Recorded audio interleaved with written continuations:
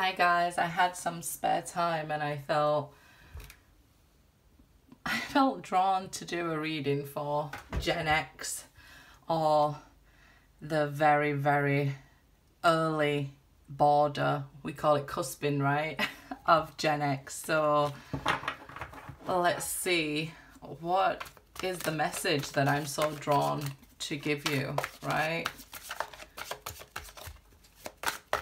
I have no idea, but I just felt like I just need to do a reading for us guys. Okay, as a collective, as a whole. I read somewhere before they called it Gen X, we was called the nomads, and makes perfect sense to me. I'm always watching nomads that still exist in the mountains of Afghanistan and those sort of Himalayan places. So it makes perfect sense to me that I should have been a nomad and always on the move. The builders, the dreamers, the lovers. We're in search of that love that we never got. This Nine of Cups, it's looking for this Ace of Cups, right? This love that wasn't given so freely in our childhood.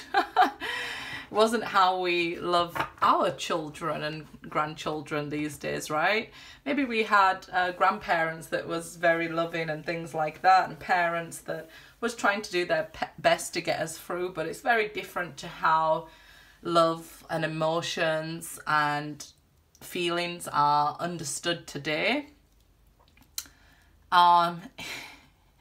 It's like, one thing you should know, Gen X, everything you touch will turn to gold. You're builders, you're creators, you start from the bottom. So yes, you have the struggle, but everything you certainly put your heart to will turn to gold. You are builders, you're creators, you're the golden child, as I call you on my channel. You're the generation that's breaking all those generational curses and cycles. How, you know, you was treated, maybe you overly gave to your millennial children, and now, you know, when we touch everything and it turns to gold, doesn't necessarily mean it's a positive, right? I know I've got millennial kids too. So I'm not throwing no shade. Probably we spoiled them with love and things like that, that we didn't get, right? So yeah, I feel you're forever in search of that love. You're forever have this, you know, carrot dangled in front of you of love, and that's what keeps you going, and that's what you're chasing, this ninth cup, that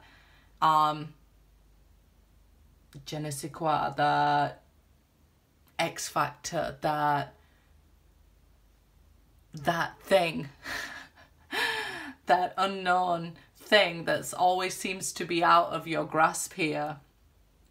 One thing though, you're abundant with it.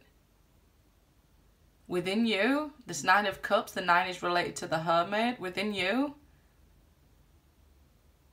swims this ocean of love that seems never ending, that you're giving to everybody else. You got your arms crossed here, so you are in this defensive stance. You know, you are trying to protect the fruits of your labor now, the fruits of your love and things like that. Royalty here. You know, in a class of your own. That's what it feels like, right? Segregation, being this Nine of Cups, on your own. Like, everything you've faced, everything you've gained, everything you've got, it's on you. You got it.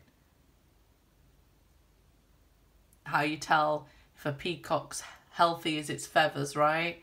So, you know, everybody around you, you will bring into bloom. You'll make your whole team healthy. You'll make people who come into contact with you feel this abundance and this energy that you know, at times you probably haven't often realized that you was giving away so freely.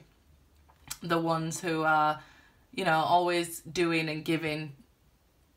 It's like a charity worker. It's like you're this charity of your own doing, giving to everything, and you know, you can make things happen for other people, but it seems like in order to heal yourself, it has been this journey to find this self-love and know that this is within you, know that this is a beauty within you. I think probably if we looked at the rest of the nines, we could probably see that you've traveled all those as well, you know. So I definitely feel that, you know, it's been this journey of self on your own and working hard, but you have this Midas touch for love. It just always seems to elude you. And I feel like, you know, again with the gold being very strong, firm, holding its value, like, I feel like that's you. That just describes you. You hold your beauty, you hold your value, you hold your dignity. It's probably because we had people like Whitney Houston, right, telling us you can take away everything, but you can't take away my dignity. And this is it. And I feel like people on the outside probably don't know that you don't love yourself this much. Like, you don't. You give them that love this much. But within you, it's very protected here with the arms crossed. It's very defense mode after a number of things that you've had to turn to gold and then they turn cold towards you, right? That's the lesson of King Midas. Well, he wants to, everything he touches to turn to gold, but then when he touches fruit, he can't eat it. When he touches his pets, you know, or loves his pets, and then they can't love him back anymore. When he touches his daughter, she also turns to gold, but, you know, he's lost the love of his daughter. He can't communicate with her anymore. So you might find yourself like, the way you love, the way you give love, you might find yourself isolated in this world. Even from your own children, even from your own pets. It's like nobody gets you. Except us other Gen X's, right? And you didn't want it to be this frozen solid gold. You wanted it to be this free-flowing Ace of Cups. You wanted it to be community. You wanted it to be love. You wanted it to be said, felt, appreciated. You know, you wanted this love to be able to feed you, to grow you, to feed others, to grow others. You wanted to be able, everything you touched to turn to gold so you could spread that abundance.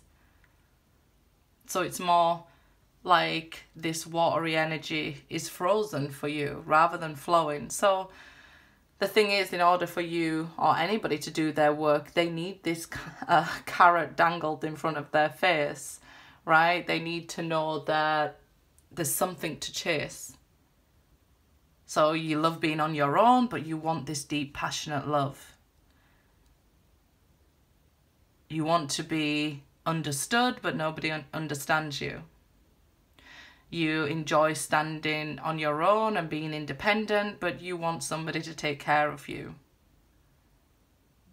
You just want a place where this gold is no longer hard and a beautiful, soft surroundings, the clouds, the birds, the fish in the sea, the peacock here that we can see, the feathers, we want them all to be, you know, brought to life. It feels like you've done for others most of your life. And then it's like you build somebody up and then they move away from you.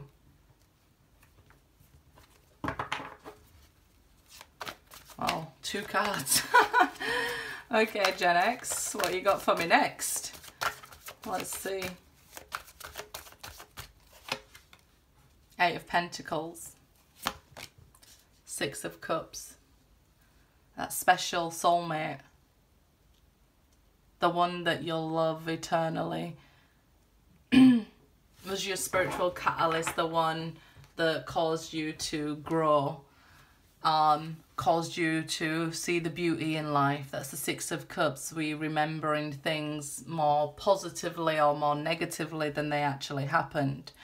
But without a doubt, this love caused you to grow, to reach, to expand, to transform, to grow others, to seem to never run out of batteries. You know, this infinity loop, to always keep going and keep giving and keep building. And when things are down, you pick things back up. And, you know, it's just this never-ending loop of you, right? Doing and doing and doing. And probably even asking yourself, like, how much more can I do this for? Like I said, you retained your strength, your beauty, your elegance, your dignity. There's this one person that either sparked this transformation in you where you want to change for the better, or you want to start this nomad journey, you want to go in a different direction, you don't want to just be endlessly giving and losing people, or, you know, building people up and then them never coming back to you. There's something within you here that started this change. So from Nine of Cups, we've gone to Six of Cups. We've learned through loss of love. So maybe in the beginning it was neglect of love, and then we found love, and then we learned through the loss of love. Six of Cups. Always having to build, always having to move and start again, always having to do so on your own. But what remains is the cups, the love and the energy that's given to you. That's afforded to you. This is for you. This is to help you. It's like you're a battery source for everybody you come into. And I know we don't just constantly want to be batteries for other people. We want to be recharged as well. You want to know when this love will return to you. When will love be returned? Six of Cups. You're looking for the answers. You're doing the work, but you're looking in this book for the answers. Where's the answers? I'm studying everything. I'm studying from the Greeks to the Egyptians, from the Mayans, everything. You're looking, right? You're looking for the answer. What is the answer here? It's the only thing that eludes you in this world. You might know the answer to everything with the Nine of Cups, but this is the only thing that eludes you. And I don't think the answer eludes you. I feel like what you're looking for is confirmation from outside and people to tell you, you're right, the whole world is disconnected. And it's not a good thing. We should be having community. We should be able to embrace love, feel love, communicate love, grow love, feed with love. Right? Six of Wands. So you've overcome many lessons. These sixes are letting us know that you're on the right track. You're doing the right thing. You are overcoming spiritual lessons. You have victory here. I know a lot of the times that it can feel like you are alone, but we see these guides with you. Just imagine if we had 4 sixes come out. When I seen this, it made me think of 4 sixes. So 6, 6, 6, 6. It's a sign that your spirit is full of compassion and love. And you are being guided. And this is what I'm seeing here. It's that forces have been sent to you, put within you. And your guides want you to know that you have a great impact around other people. You should put that influence to good use by making positive changes in your own life now. And I think that's the key. That's what you're doing. That's what you're doing here. Instead of for everybody else, this loss of this love is making the changes happen for you. And you will be successful. You will have victory. And again, we shall overcome. Wow, Ace of Swords. You will have a breakthrough. You'll have a breakthrough in this clarity, this ascension, this lifetime. Like, you will have to go through cutting cords with everybody to then reconnecting with everybody, with the world. You're not disconnected from the energy of the world or the vibration of the world. You probably feel it the most. But your original idea of this original love-flowing community, you'll have a breakthrough. And you'll realize that you also need to reconnect with people, and you want and desire people, and you need that community of people around you. Because like up here, you no longer want to be in the hard or the outside or whatever. I mean, when you try to dim to fit in, it doesn't work at all. So you're going to find your place. You're going to have a breakthrough here. Communication, judgment. Yeah, it's time for this breakthrough. It's time for this reconnection. Right? You've been disconnected your whole life, but you was given certain forces, certain love and certain compassion that was inside you. And you've always been looking for it on the outside, but it's inside you. And you're going to have that breakthrough. Because now's the time. It's judgment time. And if some of you are waiting for somebody or love to be returned or to return to you, now's the time. Ace of Swords. Yeah, Wheel of Fortune. Wonderful. Things are changing. Things are changing for Gen X. I feel like what's changing is you're finding each other. You're finding each other with the Six of Wands. You're finding like-minded people. You're finding your soul tribe. This will change the fortune. You'll no longer have to sacrifice your own heart here for everybody else. You find people who will give energy back to you. Other batteries that will give energy back to you. And that just changes the game for you. Meditation. This is a major arcana just to this deck.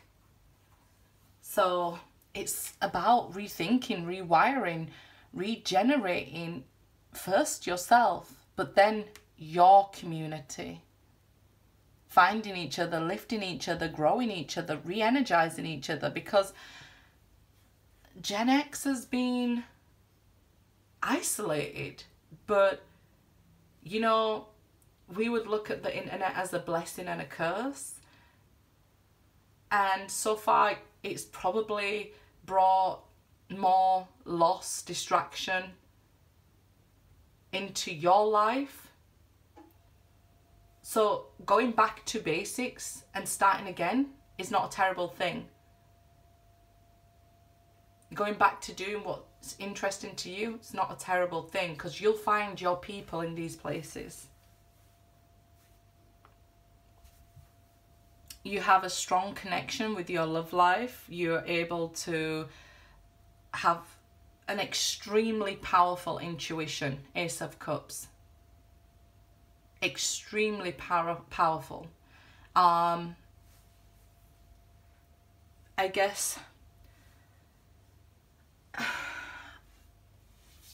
that, just like the internet, it can be a blessing and a curse, right?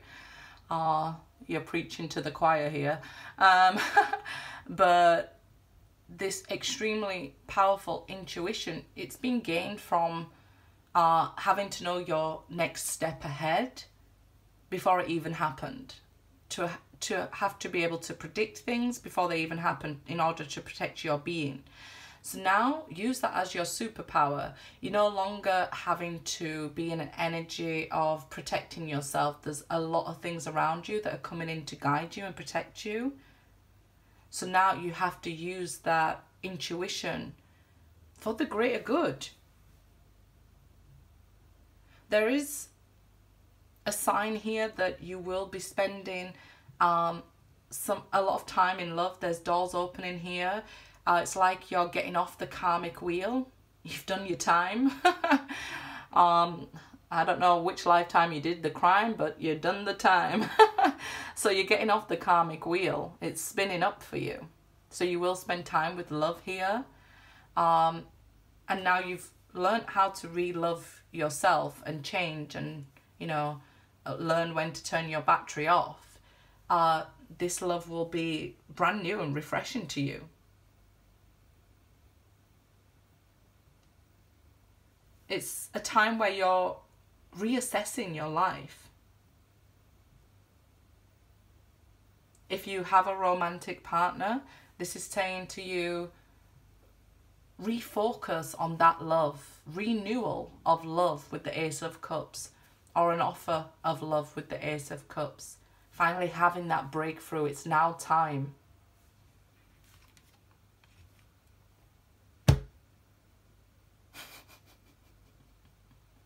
That's why I shuffle on camera. That's why I shuffle on camera. It is time.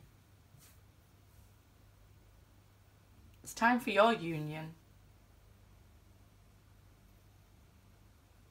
It's time for you to find that other person with that Ace of Cups, so you can offer it to each other here.